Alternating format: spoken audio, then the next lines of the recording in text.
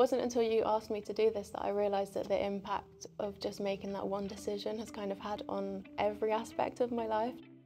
Hi, my name's Kirsty. I've been a member of Better Gym since December last year. When I first started coming here, I was very isolated. Sometimes coming to the gym, that was the only sort of interactions I would have with people. I'd been out of work for a while, I was a new wheelchair user and I was waiting for a surgery that I didn't have a date for. My reason for joining Better was to get stronger for my surgery to ease the recovery.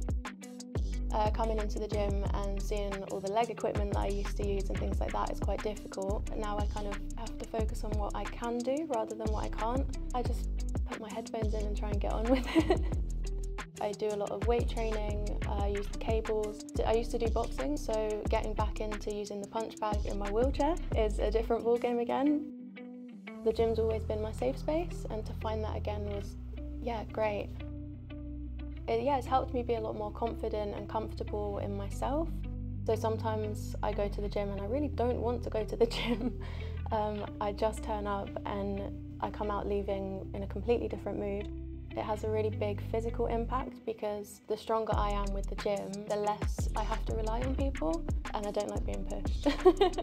So my main sport at the moment is wheelchair basketball, which I actually got into through Better. And through basketball, I've made quite a lot of friends in the disabled community, which has been really beneficial to my mental health, my social health, emotional, everything. I've also started playing para ice hockey.